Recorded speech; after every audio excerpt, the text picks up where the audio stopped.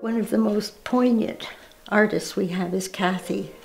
She has the greatest challenges physically of all of them, but she's one of the best photographers. She's a photographer, she's an artist, her love of color. But what's so heartwarming is that she'll take work home, and she will do a lot more work at home, and her art gets her through her problems. How long have you been coming here? I think this year is the 4th year. It's 4th year. So has your art changed over the years? Yes, I find it has. How has it changed? I find with the lessons, I've been getting better and better at. I've been putting more colors into it. I'm getting used to doing detail work. For me, I find with my condition, it helps me to relax. It makes me happy.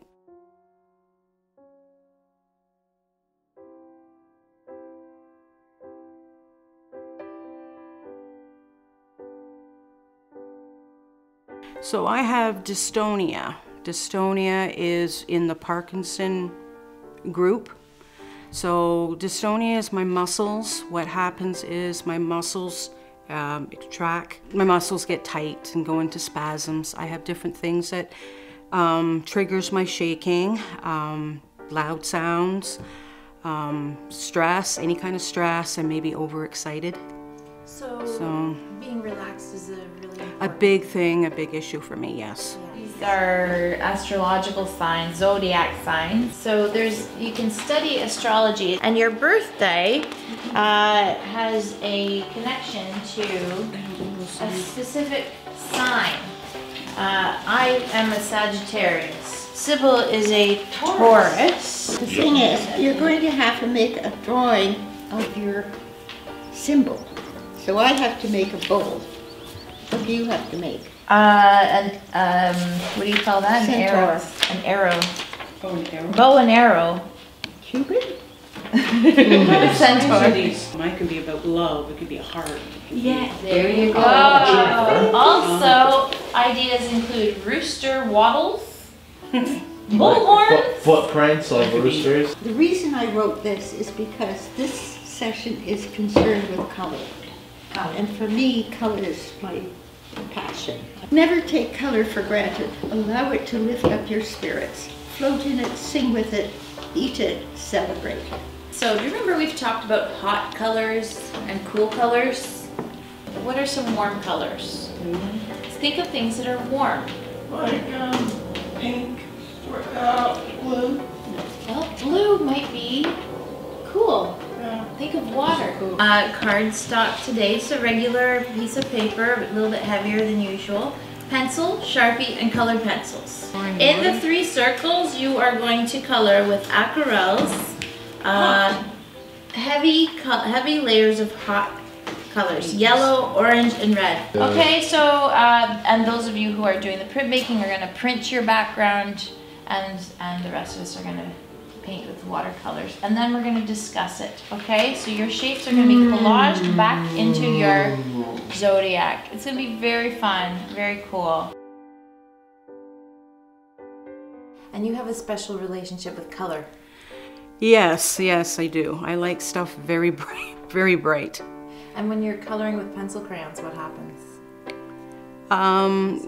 Well, I press hard with them and it makes it brighter. I don't know, I just do it.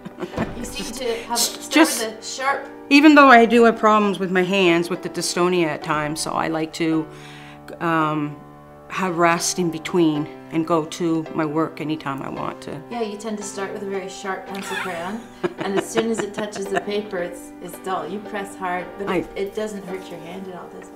No, well, my hand gets tired other than that. Yeah. I don't know, I guess it's just me. I like bright colors. I don't know, it brightens up your day, makes me happy sort of thing, so. Simple, isn't it? Yeah. I like to take my work home where it's quieter, where I can put more detail and spend more time with it. Yeah, because 2 hours is... I am amazed what we get done in 2 hours. Me too, I can't believe it. I do all kinds of other different arts, like I paint rocks. I love drawing on rocks and putting my colors to the rocks. I have sold some rocks I give them as gifts. At home, I like working with oil pastels, working with chalk, making sceneries like rainbows and sunsets. So my photography, I've been doing photography, oh God, maybe 6 years, I guess. I had a worker that taught me. There were 6 of us that went on trips, field trips, and she was teaching us different lessons about photography. My photography for me is number one. Before, like my dystonia, I used to work, you name the sport, I did it. I didn't even know that I had an eye for photography. I get a lot of comments on my photos and things that I take pictures of. And you've sold some of your I've photos. sold, yes, a fair amount, yeah. So what do you love to photograph?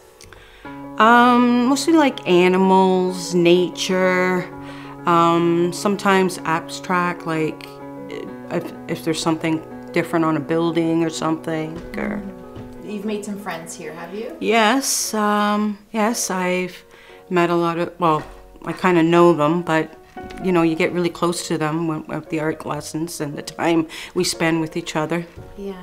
And do you like sitting around the table, having a cup of tea, and when you arrive?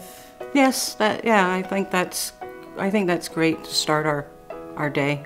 It's a way of easing. The lesson, yeah, and easing into it. Yeah, almost like going into another world, isn't it? Yeah, and I find Joshua Creek is a very special place for a lot of people that come here. I find it's spiritual. It's a time to rejoice with other people and relax. It's just relaxing and stuff, and to be able to learn about all these lessons that Sybil thinks of every week we come. I think you wonder where she comes up with these. Yes, it's amazing, yeah.